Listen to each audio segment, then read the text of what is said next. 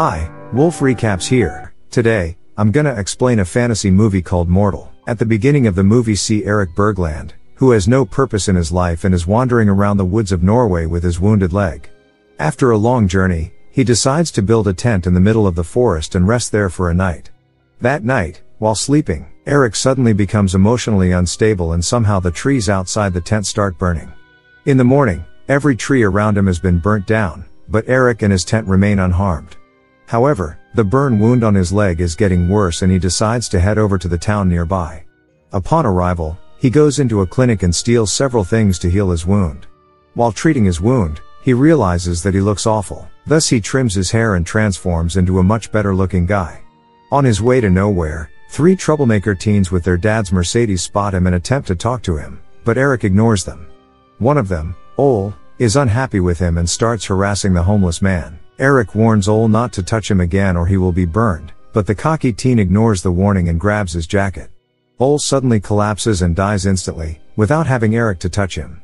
Erik runs off and is subsequently arrested by the local police for murder. The next day, while he awaits extradition back to the United States, the local police chief, Henrik, brings in a psychologist called Christine, hoping that she can make Erik talk. Henrik tells her that the man is also a suspect in an unsolved fire incident at a farm that killed 5 people 3 years ago.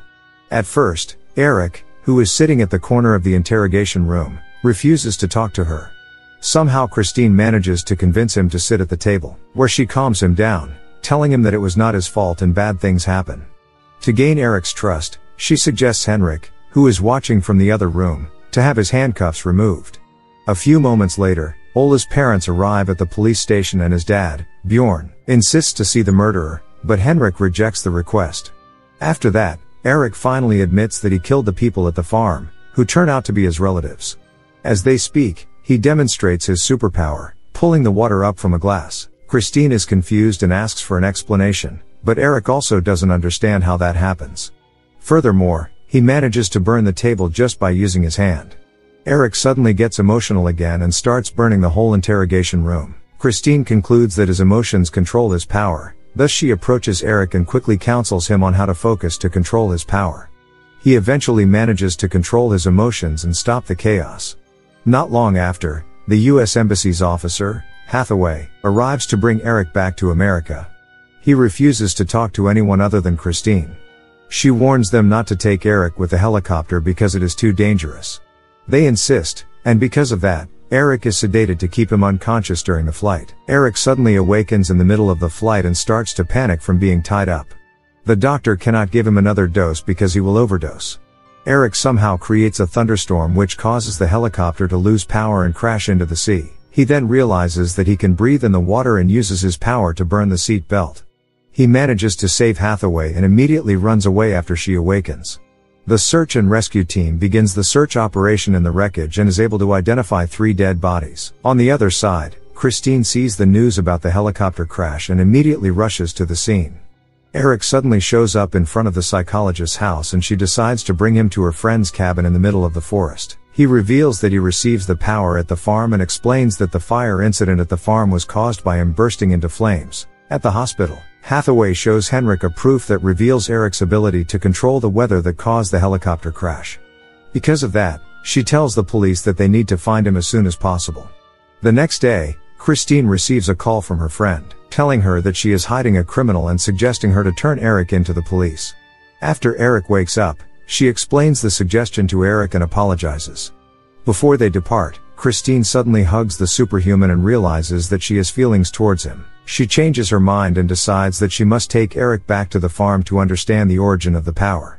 Her friend and Henrik keep calling Christine, so she decides to throw her phone away to the water. In the gas station, Christine learns that the police are looking for Erik because he has become the suspect and is responsible for the helicopter crash. While on their way, Erik explains that he sometimes feels as if he is in a different world where he sees an enormous tree that fills the entire horizon. A few moments later, Christine attempts to overtake a big truck in front of her. Because of that, their car almost collides with a car that is running in the opposite direction. This makes Erik panic and suddenly emits a thunderbolt that destroys their car, but somehow it doesn't harm Christine at all. After crashing, the truck driver decides to give them a ride. Not long after, the police arrive at the crash scene. where Hathaway states that Eric isn't allowed to reach and get through a bridge that will lead him to the other city. They eventually reach the bridge that the US agent mentioned earlier. However, the police have set up a roadblock. The driver finally realizes that Eric is the man the police have been looking for and immediately stops the truck. They then have no option other than to surrender. Eric gets out of the truck and turns himself in while two police officers keep pointing their gun at him. Christine approaches them and asks them to lower their weapons, but they capture her instead. Eric begs them to release his lover, but they ignore him, causing Eric to rage and lose control. The dark clouds suddenly cover the sky and a thunderstorm occurs. Thunderbolts begins to strike while Eric is screaming in agony. As usual, Christine approaches him and tells him to control his emotions. The police officers keep walking towards them and then Eric uses his power to create a lightning fence until he collapses and the storm subsides. Henrik comes to help and immediately rushes both of them to the hospital. Eric and the bridge incident has become viral and the local people start to believe that he is a god. Some of them even claim that he is Thor. Upon arrival, the wounds on his body are getting worse and he is directly brought to the MRI scanner. Christine tries to keep him calm through headphones. However, when the scanning process begins, Eric accidentally destroys the machine with his power and causes a power outage at the hospital. To make things worse, a nurse appears, saying that a boy has gone into cardiac arrest and needs a direct treatment.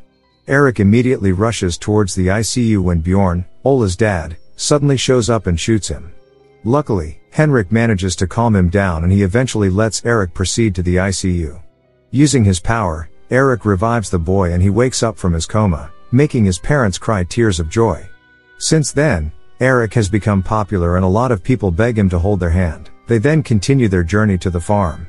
On their way, Henrik hands over a Norse mythology book to Christine.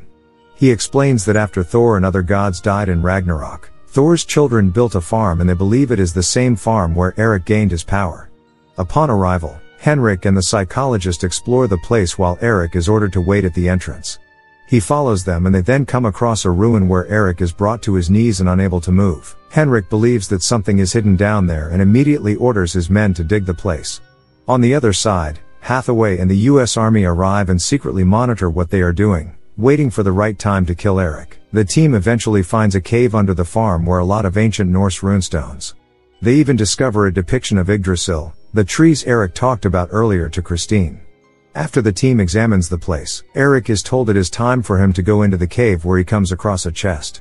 With one of the team members' help, he opens the chest and discovers Thor's glove, his belt, and his hammer, Mjolnir. Eric then grabs them and wears all the Thor's equipment and suddenly a thunderbolt strikes from the sky. But this time, it doesn't harm his body as the hammer absorbs all the energy. He comes out from the cave and Christine immediately approaches him.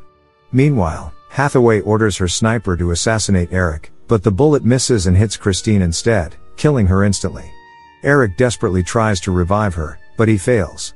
Eric becomes enraged and uses the hammer to create a massive thunderstorm, ruthlessly attacking people nearby the farm.